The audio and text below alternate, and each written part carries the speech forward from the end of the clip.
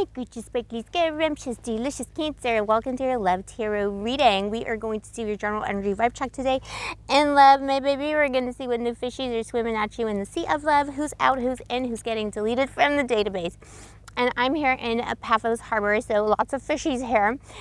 You know, the island of Aphrodite, the island of love, and we're also by the Temple of Orpheus. So it's all about finding love in the underworld today, my baby. So let's see. Please show me, angels, what's coming through for my scrumptious, delicious Cancer. Okay, Cancer. This is good that we're at the Temple of Orpheus. So you're going through something in the underworld right now, baby. This is what I'm feeling. You're going through something. You're going through hardship in love. Could be hardship in love because you're just not meeting the right person for yourself. You know, you're meeting a lot of douche flutes or people who aren't very feeling. And baby, let me tell you, mommy always does this, but I'm Scorpio sun and rising. We are water signs. We need that beautiful, deep, scrumptious, amazing love. We're not, you know, we're not casual lovers. Even if it's something casual, it's always like extra, you know? So I think you're feeling like you're going through some kind of an underworld experience. I think you had people in the past, maybe a specific person for some of you. You had people in the past who wanted to keep you in the dark about something, who didn't want to like address issues, who didn't want to talk about the situation. Very like closed off and guarded energy with the Two of Swords. Very closed off energy towards love as well. Could have been someone who's very much in the air energy, somebody who doesn't value feelings. That was toxic to you, baby. You're moving on from that, or you need to. This is what the angels are saying. You should be moving on from that energy. The Six of Swords. Wow. You know what? I'm feeling a lot of energy here on this site. Like, I don't even know if it's that positive. It's kind of like I'm at the Hellenistic Roman ruins. I don't know. I feel like things went down here. All right. Anyway, that's just mommy talk.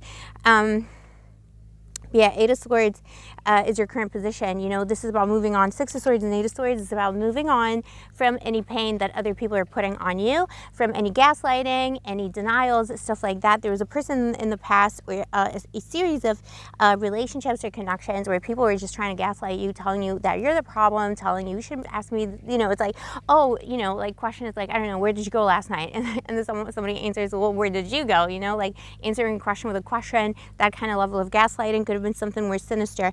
I think if you were in a long-term connection, my baby, I feel like you were really hurt. That person put a lot of lies on you and imprisoned you.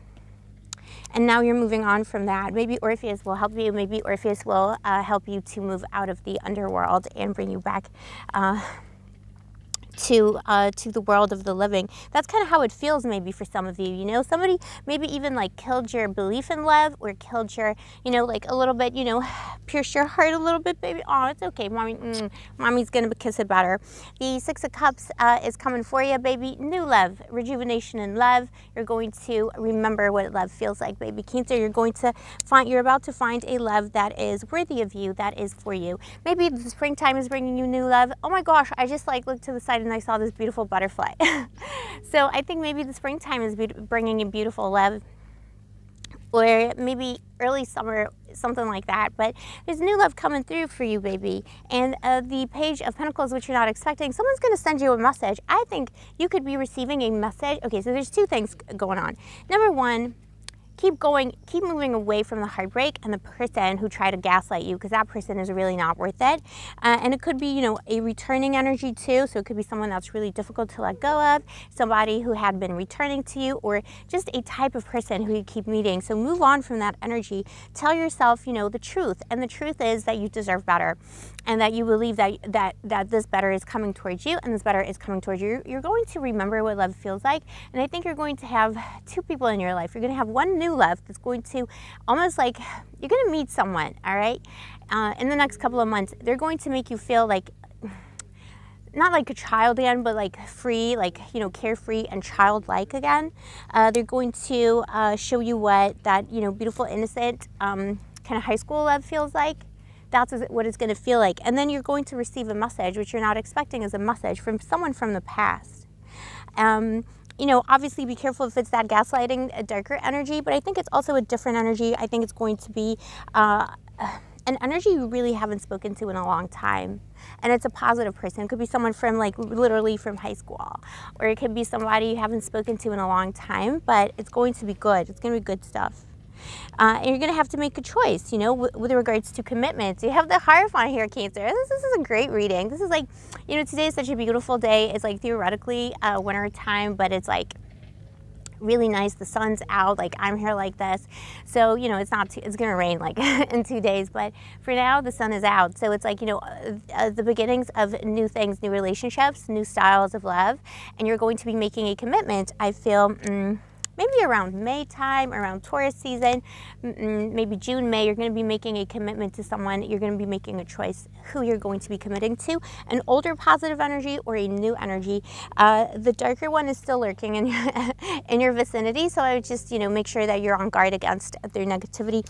I do feel like the energy you were dealing with in your recent past, or, you know, the one that's still lingering with you, is it's like a sinister energy. It is someone who's been bringing you down, so don't let that happen, baby.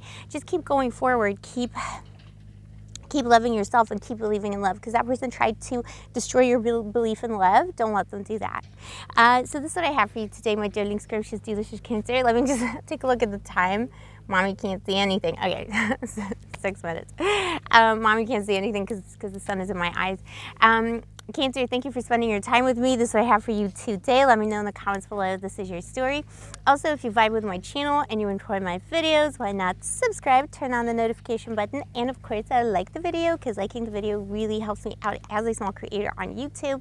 And if you'd like to get a personal reading with me or are interested in any of my other magical services or coaching services, all the information is in the description box below.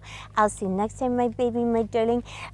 Stay sparkly, stay gorgeous. I'm sorry, Mommy's laughing because it's just like people passing, because it's like daytime towards them, you know, people passing me by, like, what is this woman doing? Anyway, I love you, my baby. Stay sparkly, stay gorgeous, stay moisturized, and may the angels protect you.